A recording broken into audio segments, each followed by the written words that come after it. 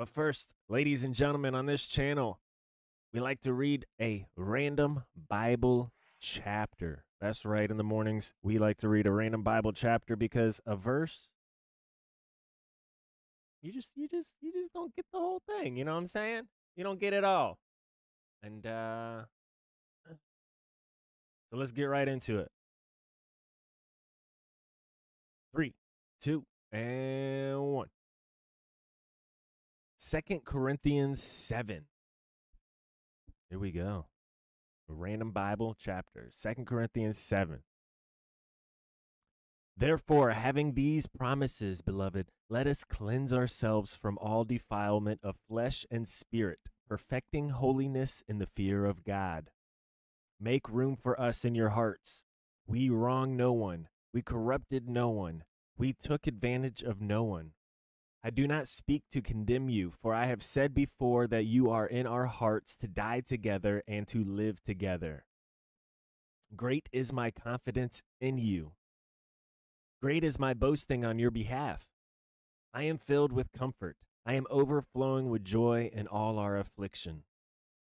For even when we came into Macedonia, our flesh had no rest. But when we were afflicted on every side, conflicts without, fears within, but God who comforts the depressed comforted us by the coming of Titus, and not only by his coming, but also by the comfort with which he has comforted in you, with which he was comforted in you. As he reported to us your longing, your mourning, your zeal for me, so that I rejoiced even more. For though I caused you sorrow by my letter, I do not regret it. Though I did regret it, for I see that that letter caused you sorrow, though only for a while.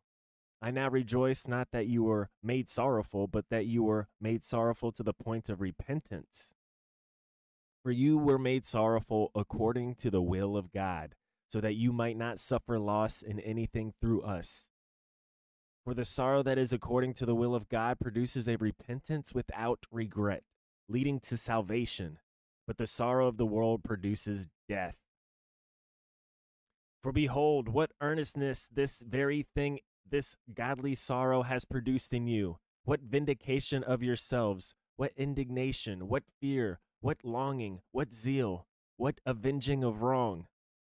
In everything you demonstrated yourselves to be innocent in the matter. So although I wrote to you, I was not for the sake of the offender, nor for the sake of the one offended, but that your earnestness on our behalf might be made known to you in the sight of God. For this reason we have been comforted. And besides our comfort, we rejoiced even much more for the joy of Titus, because his spirit has been refreshed by you all. For if in anything I have boasted to him about you, I was not put to shame, but as we spoke all things to you in truth, so also our boasting before Titus proved to be the truth. His afflictions abounds all the more toward you, as he remembers the obedience of you all, how you received him with fear and trembling. I rejoice that in everything I have confidence in you. Amen. Amen. I lost my spot there for a second. I looked over and I was like, oh, what? 2 Corinthians 7, the random Bible chapter. Thank you guys for joining me this morning.